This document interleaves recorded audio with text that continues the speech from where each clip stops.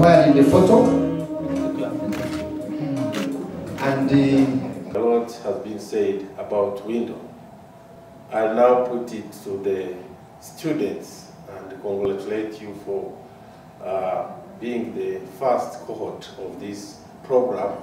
And we must live to the values of not only Windle, but also the values that have been ably enumerated in honor of James. This way, that's how we will take his legacy. So we at Windle Trust International committed to this program and committed to working with Windle International Uganda.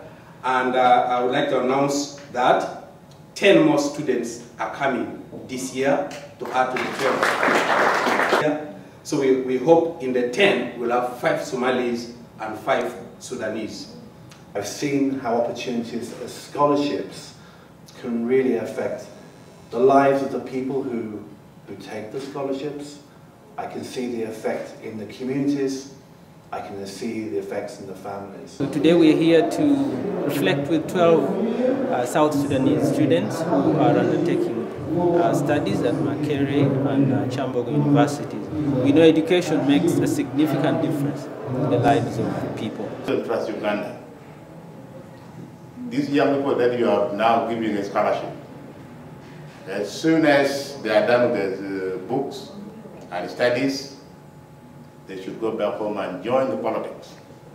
When we have a good citizen in the country, you will see the crisis now going down. I was the father, the most loving father of my children.